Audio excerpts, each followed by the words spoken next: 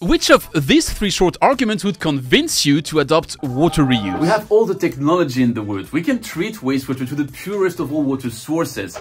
H2O is H2O, right? There's a finite quantity of water on Earth, which means that statistically, every drop of water has been through a dinosaur at some point.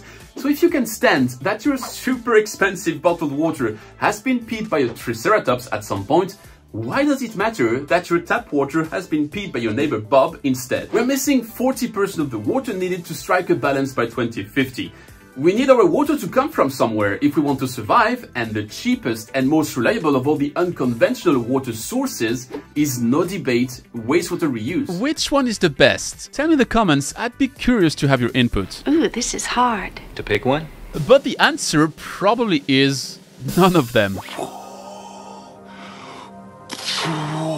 To back up that pretty bold claim, I need to tell you the story of the failed water reuse project of the city of Toowoomba. Right, okay, let's go. Toowoomba sits 100 kilometers west of Brisbane, is home to 95,000 people, and boasts itself to be Queensland's garden city, for instance by hosting an annual carnival of flowers. In the heart of Australia's millennium drought, the city's water reserves rapidly declined, so they reacted in 2005 by proposing an advanced water treatment plant to provide potable quality recycled water for the town. Almost immediately, the Citizens Against Drinking Sewage group, you can't make that up, formed a local branch, and by February 2006, 10,000 people had signed their petition against the Potable Recycled Water Initiative. I'm a citizen against drinking sewage. In doing so, they won the first mover advantage and became the benchmark information source for the project. In March 2006, the federal government announced the question of building or not building the plant would be decided in a referendum, also mentioning they'd commit 22.9 million Australian dollars towards the project if the yes was to win. Actually, the tenure of the referendum itself, which is absolutely not common in such a case, is attributed to the vocal opposition to the project. As a consequence, the city council had now 10 weeks to convince people to adopt the project when they had outlined a 3-year plan to win public opinion in the first place. In doing so, and as I just said, they were also late to the party as CADS was already rallying for 6 months. But let's look at both sides' arguments. What the Toowoomba City Council pushed forward was that, first, many around the world already reuse water, notably the US, Singapore and Namibia. Second, the 6-star recycled water treatment would far exceed the Australian drinking water guidelines. And third, doctors confirmed that the 7 barriers approach they intended to follow is safe. Doctors approved. On the other side, CADS and its partners were distributing newspapers and flooding internet blogs with their key arguments being: number 1, Toowoomba's image would be altered and known as Shit City or Poowoomba. Second, Toowoomba would see a decrease in tourism and economic attractivity with the example of an ice cream factory in the city that claimed it would not be able to market its products anymore. And third, residents had health concerns, disliked that the city didn't claim the water to be 100% safe, and felt like lab rats. This was exacerbated by the fact that the plan was to have 25% recycled water in tap water, which is very high by international standards. On the 29th of July 2006, 62% of Toowombans rejected the Water Futures project, which hence was abandoned. Ironically, in July 2008, Toowoomba announced the building of a pipeline to connect one of Brisbane's water reservoirs and their own reserves to future-proof their water resource. The irony is that Brisbane recycles its wastewater to fill that reservoir so that, technically, Toowoomba will participate in a reuse scheme, just not theirs, Brisbane's one instead. Congratulations, you played yourself. And the irony on the irony is that that pipeline project cost 187 million Australian dollars, so over 4 times more out of pocket for Toowoomba for arguably the same result. Haha, funny, poor Australians, but why should you care? Well, simply because such a mishap could occur to you almost any time. And when 2/3 of humanity experiences water shortages at least 1 month per year, who can afford to discard water reuse? And that's just for water scarcity, because reuse also comes with environmental improvements as you decrease your polluted water discharge, positive impacts on agriculture and groundwater recharge, plus the wealth of welcome side effects that come with resource recovery. I'll skim over that today because I've dedicated a TED Talk to it, but the bottom line is we're too water short to neglect water reuse as a resource, and we're too cash short as well to neglect the potent economic advantages that come with it. Objectively speaking, water reuse should be a no-brainer, yet as we've just seen with Toowoomba, but also with many more examples, it is not that straightforward. So how can we prevent rejection from happening again and again? What best practices can every water professional put in place to win the public's acceptance? Here are 3 lines of advice. By the way, those apply beyond water reuse. Slow adoption of water technologies and solutions is a problem across the board, so I'm pretty convinced that the following can be helpful in those extended cases as well. Number 1, draw a box. Ching Leong is the Vice Provost of the National University of Singapore, and throughout her academic work at the Institute of Water Policy, she has strived to make sense of apparently paradoxical behavior when it comes to water. When investigating the mishap in Toowoomba, she compared the sequence of events in Australia to the way water reuse was adopted in Singapore. For that, she looked into the media coverage of reuse and classified the tone and arguments used by drawing a square with 4 boxes inside. Rhetoric content that's emotional and hostile to reuse, discursive content that's still hostile but on rational ground, rally around the flag that's emotional and supportive of reuse, the kind of rhetoric you usually see in war scenarios, and finally pro-policy, content that's supportive of the policy as well, but on rational ground. By reading The Australian, The Courier Mail, The Sydney Morning Herald, The Age and The West Australian, Leong found 202 articles that dealt with reuse. She compared those with 223 articles in Singapore's The Straits Times, The New Paper and The Business Times, and the differences between both samples are pretty straightforward. Australian news printed 34% of negative stories, against only 0.4% in Singapore. 59% of Australian papers appealed to emotional elements, against just 15% in Singapore. So if we place that news coverage on the boxes we previously defined, Australia would be in box 1, slightly overlapping with box 2, while Singapore would be in box 4. Interestingly, very few articles in both countries refer to the public's opinion, respectively 5 and 1%. My understanding of that is that media forged the people's sentiments more than people's feelings shaped the way media covered the matter. So what we learn here is that for a reuse project to win the herd, you need opinion relays to rally in your favor. But wait, the press and media are independent in democracy. You can't hold their pen and decide what they write. True? Yet you can approach that cleverly. Journalists, we have a special jail for journalists. Right to jail, right away. I'm sure we can come up with a better solution. First, it's almost impossible to argue against emotion. It's the old saying that someone convinced against their will is still of the same opinion. So you need the opposition debate to transfer from box 1 to box 2 and let them deploy the rational for their reluctance. Then only you can argue argument to argument and hopefully bring it home. Easier said than done, right? I hear you, you still can't force journalists to believe what you want. Believe it or not, jail, right to jail. No. But you can offer to take them on tour, which is what Singapore authorities did. If you look at Singapore and their water recycling system, they came and saw what was happening in Orange County, and they realized that they could adapt that. And instead of putting water in groundwater reservoirs, they could pump the treated water to their surface reservoirs and send it to their industry. And so it took off from there, and now it's spreading around the world. When Singapore's water utility PUB conducted these visits to Orange County, but also Scottsdale in Arizona, they did so together with media representatives.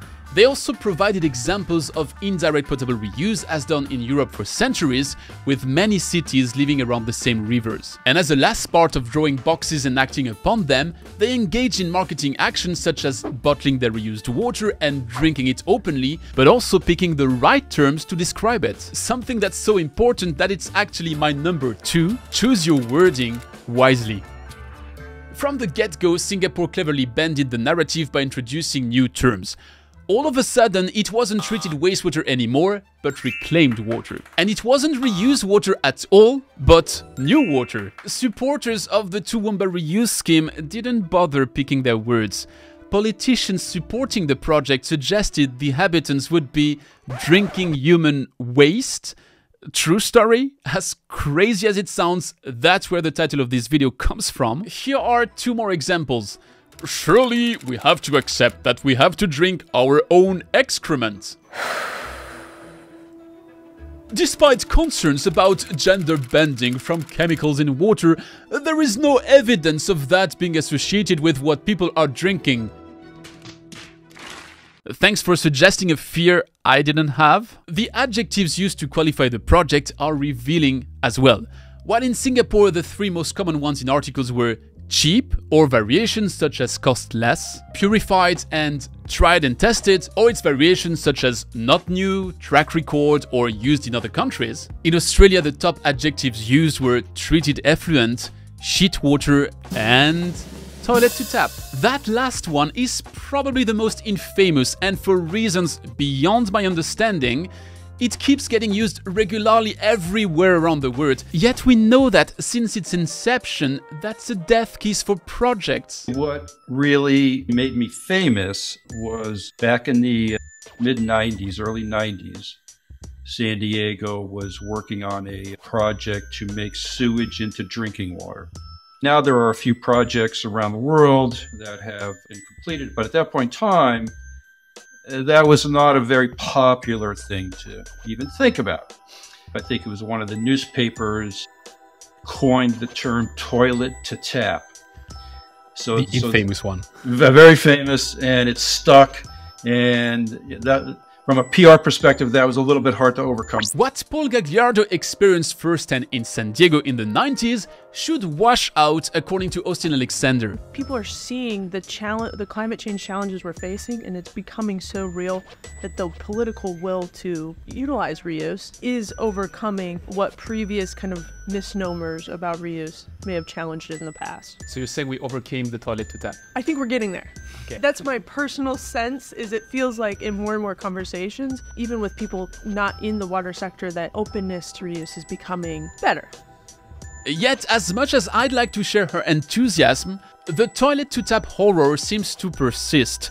If we look at Google Trends over the past 15 years, toilet to tap has been continuously rising, successively surpassing wastewater reuse, new water, and coming extremely close to reclaimed water. So, vocabulary matters, yet we may still all use the wrong terms to efficiently qualify reused water. A research team at the University of Delaware led a series of experiments on 21 ways to qualify reused water, measuring people's favorability and willingness to drink and pay for that water depending on its given name. Funnily, the worst of all terms seems to be the one I just used, reused water. Interestingly as well, 5 of the 6 least favorable names were the terms we're using the most: recycled, reclaimed, non-traditional, treated wastewater, and the worst in class, reused, which I've intensively used since the beginning of this video. And even if reclaimed gets ranked 22% better than reused, confirming Singapore's intuition it was a better word, it's still the 5th worst out of 21. Even new water only gets ranked in the ranking soft underbelly,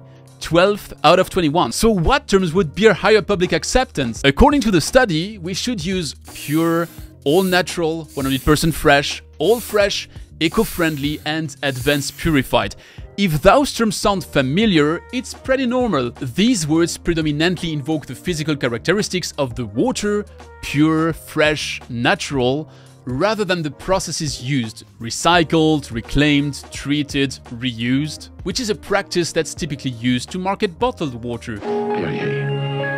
Its natural sparkle is more delicate than any made by man. When zooming in on the preferred terms and checking out if people would like them regardless of if they would also drink the water or not, the 2 best picks emerged as pure and advanced purified. So if you now subjectively ask me to put some icing on the study's cake, I tend to think that advanced purified ticks all the boxes, as the engineer in me is happy with the descriptive aspect of the terms that gives a hint at how the water is obtained while keeping the pure power word inside. In summary, mind the way you con your water and ensure to bring the right adjectives to round it up. But calling your water advanced purified and taking the journalist to Namibia, Singapore or California still won't guarantee your plan's success if you forget the following third pillar: go step by step. Toowoomba officials demanded, partially for reasons outside of their control, that the inhabitants embraced a rise from 0 to 25% of reused water in their mix, all within 10 weeks and with a group campaigning against it for 6 months. The outcome was, in my humble opinion, very predictable. Water crises are times when you can bend someone's beliefs. That's something we know again from sales theory. But there's a limit to how much you can bend it at once. When Singapore introduced water reuse, it was first for about 1% of its water needs and for industrial users, but with a plan to raise it to 50% by 2060. That was a way to get people gradually on board, showing them the already known reuse technology would work in their specific geography and proving its reliability over time. Two best practices here. First, start with the industrial folks. As we're thinking about how we talk to other companies, we're coming at it as a sustainability conversation because we are seeing genuine investments from some of the largest companies in the world into their water and sustainability overall, but water in particular. And especially for those companies that are high water use industries, they're realizing, oh crap, my business can't survive with where projections are going for water. It is now only not just a nice to have, it's a must have. And second, gradually grow from there. Step by step. The next element of step by step is to give in on human psychology. If you really pipe your water from toilet to tap, regardless of the complex water treatment you place in the middle, it indeed is treated wastewater that you're drinking in the end. But if now, in the middle of that route, you let your water take the sun outside for hours to days in a pond, people might hone in and accept that's just water after all. Sounds trivial, yet that's exactly what Singapore and Windhoek do with open-air reservoirs, or what Orange County does with groundwater reservoirs. Sometimes we have to put our engineering over objective brains aside and give in to subjectivity. Another best practice is to act with that new water source exactly like I'm doing with potty for my toddler. I've placed it in his sight, yet I'm not forcing his interaction with it. You can do that by having your politicians drink that water in public, by bottling and distributing it, and it doesn't have to be water, you can use it to brew a cool beer, drink responsibly, and cheers. Lastly, and according to Khoo Teng Xie, Chief Executive at Singapore's PUB, the most of your communication should be on the treatment process itself. Neither on the source, nor on the outcome. Singapore does that with a wealth of marketing material, but also a museum of new water, which is only one of the 8 tools Singapore used to gain its independence using water. If you want to find out more about the other ones, check out this video here. And if you liked the one you're currently watching, make sure to like and subscribe, and I'll see you next time.